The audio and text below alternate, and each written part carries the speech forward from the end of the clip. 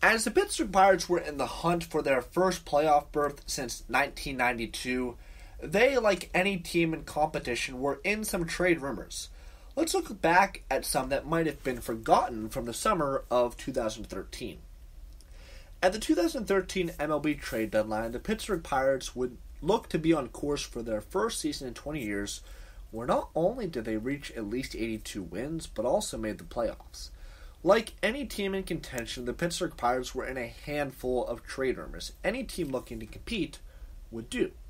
Most of the rumors the Pittsburgh Pirates were a part of were for outfield-capable sluggers, one of which was, and the most prominent, was Giancarlo Stanton.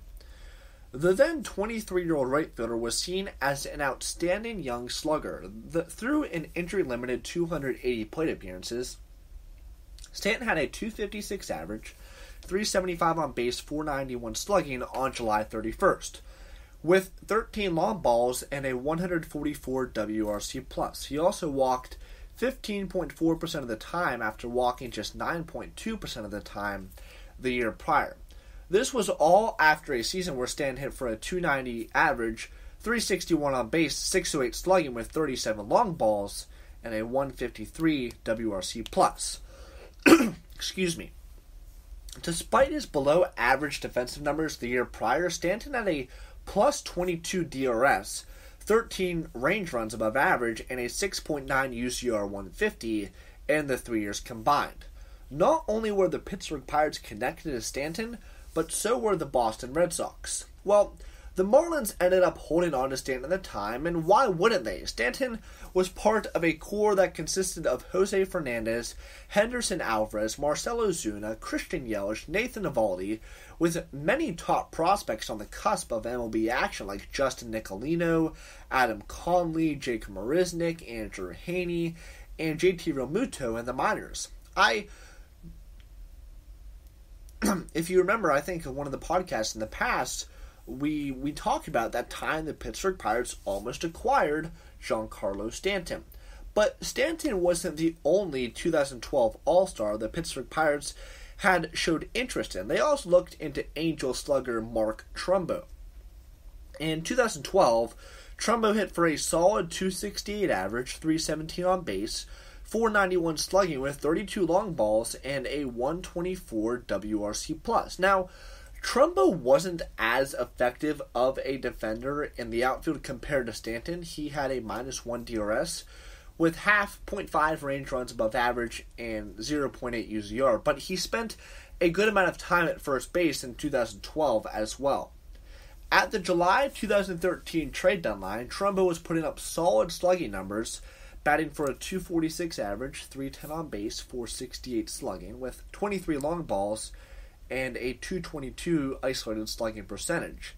He also had a 116 WRC+. Again, he had solid but unimpressive outfield defensive numbers with -2 DRS, 1.4 range runs above average, a negative 0.3 UZR mark, but he saw most of his innings at first base where he was a much better fielder, -1 DRS, 2.6 range runs, 3.2 UZR.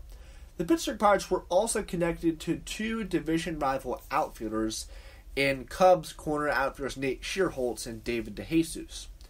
The longtime Giants outfielder Nate Schierholtz would have been a good fit to fix the Pirates' lack of power problem. The left-handed batter was hitting for a strong .269 average, .328 on base, .510 slugging line, blasted 14 long balls, had a .241 ISO, and 129 WRC+. Although not a great fielder, he wasn't a detriment either, with 0 DRS and 1.4 range runs and negative 2.9 UCR in 2013. While David DeJesus wasn't as much of a slugger as the other three names I've brought up, he still had a productive batting line of a .273 average, .333 on base, .455 slugging, and 119 WRC+. Where he lacked in power, DeJesus made up in his fielding with -1 DRS, 1.6 range runs, and a 2.1 UZR. Most of his innings came from center field and rated as a much better defender in left field with experience in right field. One Last notable outfielder that the Bucs were connected to during this time was White Sox Alex Rios. The former two-time Toronto Blue Jays All-Star was batting just .272, a .323 on base, .425 slugging, accumulating a 102 WRC+. However, the veteran was still a very good base runner, swiping 22 bags and being worth 3 base running runs above average. At this point in Rios' career, the outfielder was an average to below average fielder with -4 DRS, -2.1 range runs, and 3.7 UZR. He was still very good at throwing runners out with 8 outfield assists and 4.6 arm runs above average. Regardless, the Pirates could have used any of these players. Both first base and right field were positions where they struggled at. The Pirates' first basemen were batting .251, a .327 on base, .426 slugging, with 17 home runs and a .113 WRC+. Solid numbers, but the Pirates were lacking power as a team, ranking 19th in the MLB in slugging percentage. In right field, Pirates right fielders hit for a .248 average, .304 on base, .389 slugging with 18 home runs. But right field, first base, big-time sluggers weren't the only kind of players the Pittsburgh Pirates were involved in talks for. They were also talking to the Houston Astros about one of their starting pitchers, Bud Norris. Norris was an effective pitcher for the Astros, who were 35-70 coming into July 31st. Norris had a 3.93 ERA, 3.87 FIP, and 1.41 WHIP in 126 innings of work. Although he had overall unimpressive strikeout, 16.6%, and walk, 8% numbers, he allowed home runs at a solid 0.79 per 9 rate. Norris did give up a fair amount of hits, but the Astros' defense was much worse than the Pirates, so it would be likely that he would improve with a better defense. Plus, with more than just 1 year of control left, he would have made a solid back-of-the-rotation arm.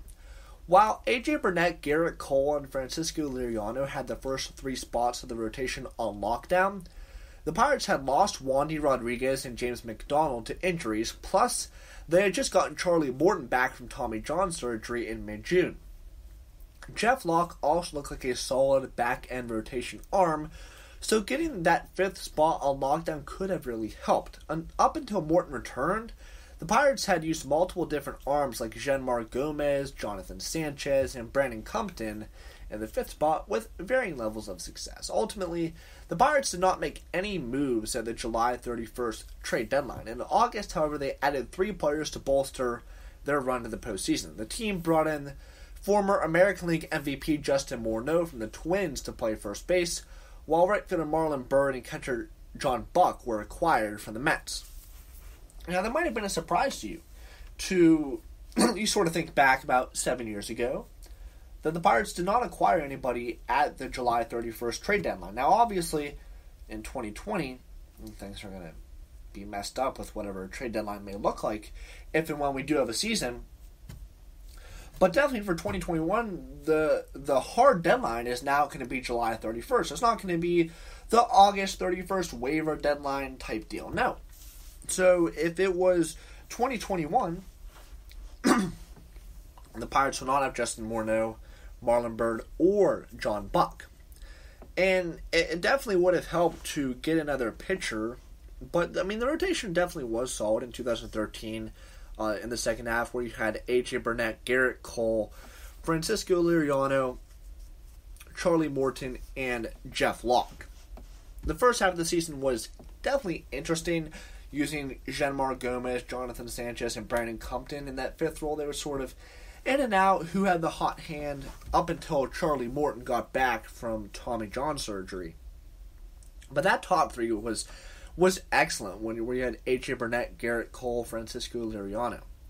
But when you look at some of the outfielders that they did not acquire, I mean, just imagine the course of the Pirates franchise had they acquired Giancarlo Stanton.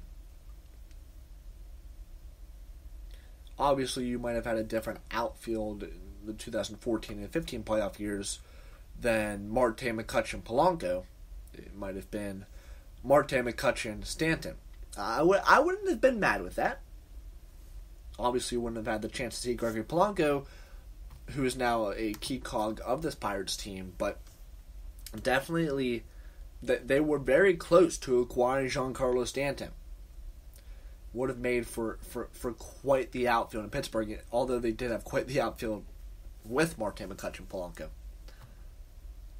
While the 2015 Pittsburgh Pirates were one of the most memorable teams in franchise history, relief pitcher Radames Liz was a forgettable member of the 2015 Pittsburgh Baseball Club. The 2015 Pittsburgh Pirates won 98 games. That is something that fans of the Bucs will not soon forget. Something many fans have probably already forgotten, however, is that reliever Radames Liz was a member of the 2015 club. Liz signed with the Pittsburgh Pirates on December 13th, 2014. The Dominican righty signed with the Bucs in hopes of Ray Searage being able to help him get his MLB career back on track. Unfortunately, things would not work out that way. Prior to making his MLB debut with the Baltimore Orioles in 2007, Liz was one of the top pitching prospects in Baltimore's farm system. His struggles at the MLB level would begin immediately, though. After spending most of the 2009 season in the minors, Liz was let go by the Orioles. After being designated for assignment, he was claimed off waivers by the San Diego Padres. Liz made 22 starts at the AAA level for the Padres before being released in January 2011.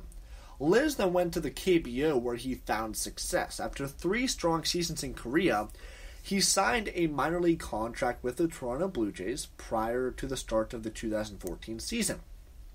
However, he never pitched a game at the MLB level with Toronto. Then in 2015, Liz took his stab at reviving his career in Pittsburgh. He made 14 relief appearances with the Pittsburgh Pirates and struck out 25.5% of batters faced. However, he struggled with control, walking 11.3% of batters faced, and he allowed 4 home runs in just 23 and a third innings of work. When it was all said and done, he posted a 4.24 ERA and 4.98 FIP with the Pirates before being designated for assignment on May 25th. After being DFA'd, Liz went on to pitch at AAA Indianapolis in 16 games, 10 of which were starts. He posted a 1.40 ERA and a 2.21 FIP. He would be re-added to the MLB roster on September 1st before being DFA'd once again on September 15th. After pitching in Japan in 2017, Liz signed a minor league deal with the Milwaukee Brewers in November 2017. He would pitch 22 and a third innings at the AAA level for the Brewers before being released on June 1st, 2018. The 2019 season saw Liz give it a shot in yet another country. This time he took his talents to the Chinese Professional Baseball League. After re-signing with the Flamingo Monkeys in January 2020, he was released from his contract due to a herniated disc in his back, and he is currently not signed anywhere. So, Radames Liz, his career is definitely interesting to follow. And as we just went over in the past couple minutes, he is quite the journeyman. Internationally, in the States. I mean, if you just look back, so he was a top prospect with the Orioles coming up in 2007. Was awful, so he spent all of 2008, 2009 in the minors and was let go by the Orioles. Okay, so then we get to January 2011. Radames Liz is picked up by the Padres. He makes 22 starts at the AAA level and then is released again. So he decides, okay, it's obviously not working. I didn't even make it to the majors this time with the Padres. So I might as well, try out this KBO thing, see what's going on over there. So he had 3 strong seasons there.